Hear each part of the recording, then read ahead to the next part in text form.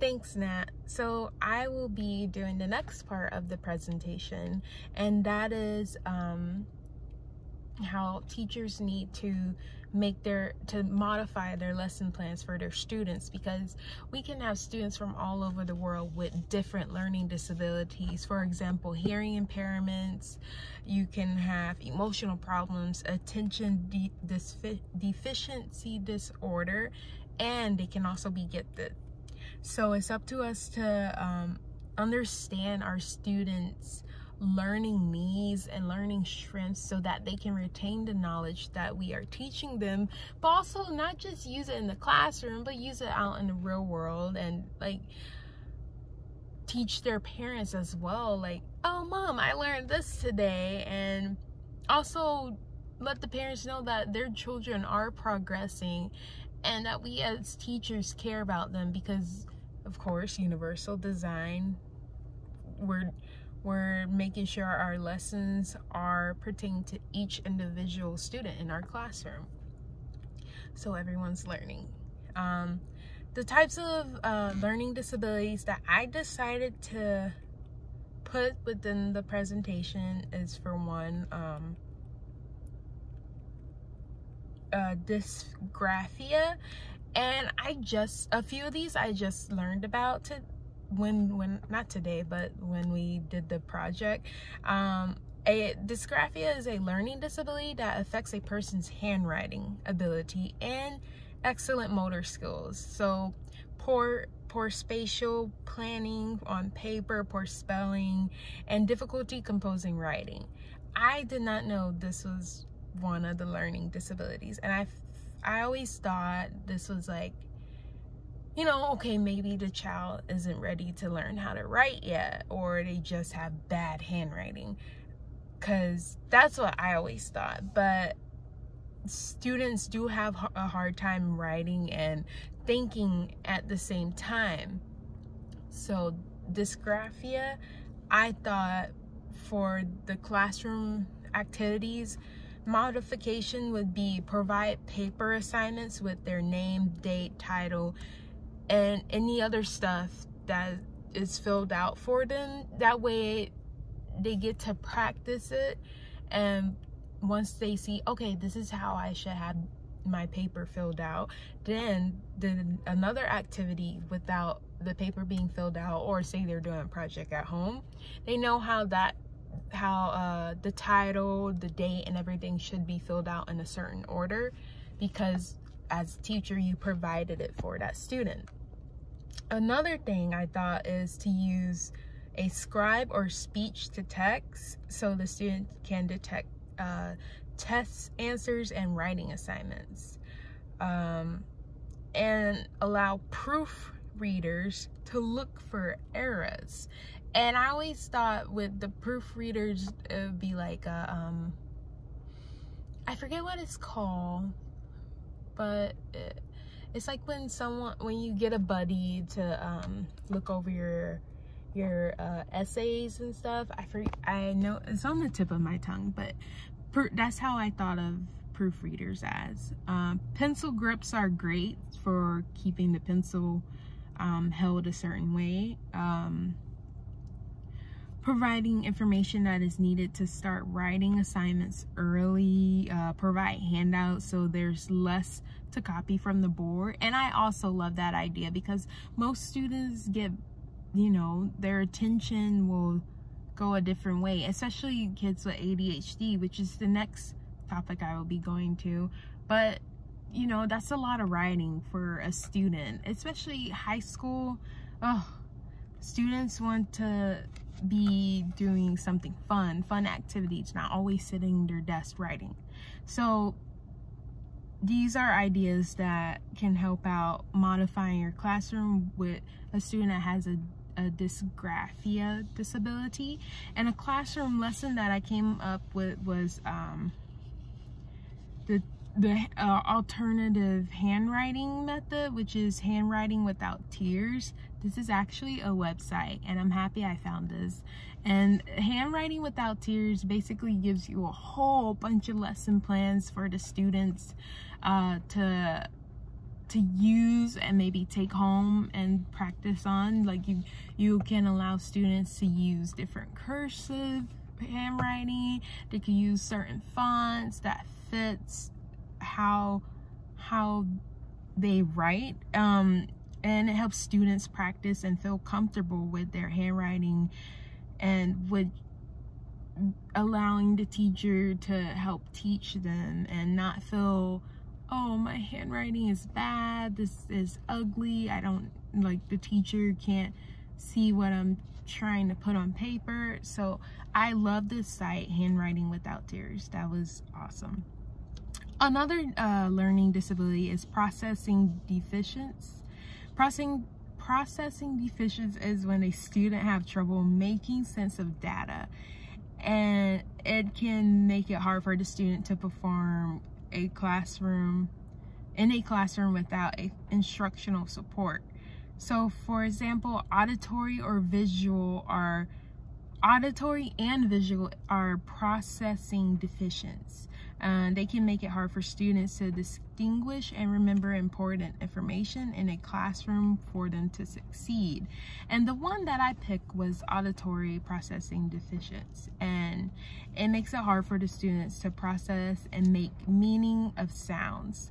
That can make it hard to learn and from focusing on what the teacher is trying to say. So for instance, a modification that I would use in my classroom would be nonverbal signals. And I truly do love this idea, because the students will be able to hold up signs, or they have a little tablet that they can press on the tablet and say, oh, I don't understand something, or can you repeat that, or just, you know, if they didn't get what the teacher was saying because maybe it's too loud in the classroom, then they can have that little tablet or that little hand signal saying, hey, I don't understand. Giving more material on a new concept to the student before it's taught to the whole class. So have that student look over, write down some questions, get them familiar with it before you start a whole new subject. That way, once you start to teach the whole subject, that student is able to be like, okay, I have these questions, I know the answer to that. Just have them more prepared. Another disability I also have, it's not related to reading, but I have found certain facts that it can relate to, like word problems. So that's basically reading. Dyscalculia and that is a learning disability that affects a person's understanding of numbers and learning math facts. This also, as I said, it's not an ELA subject, but it does get into the fact that students have this learning disability, and they do have poor comprehension of math symbols and struggle with telling time, word problems, and counting. So that's why I put this in here, and I didn't put any modifications because of course it's math. So, but I feel like this is also another thing that I learned, because I didn't know, oh wow, some students have these such and such learning disabilities, and I feel like us as teachers should all know and be aware of these learning disabilities. That way we're able to modify our classroom, we're able to modify the environment so that they feel comfortable, where they can be themselves, where they know, okay, this teacher really wants to help me learn and progress in my learning. So I feel okay with how, even though I have a learning disability, I feel okay with that. I don't feel scared, or I don't feel just made fun of, and most students do feel made fun of when they have a learning disabilities. For example, my learning disability when I was growing up was speech. Certain words, even now that I'm older, certain words I still can't say, because when I was younger, before I started school, I couldn't move my mouth. I had to go to therapy, like all kinds of therapy, where they would have to hold certain parts of my mouth for me to form words, and I had to do mouth exercises with my mom. So you never know what students are going through when they have learning disabilities, and even before they start school, the parents and doctors have to prepare that student, get them ready for when they do start school. And there's also a lot of paperwork for the teachers to read and to know, like, okay, this student has this and this and that, so I need to prepare my lessons not just for my other students, but also for this student that's in my class, and for this student that may have this disability.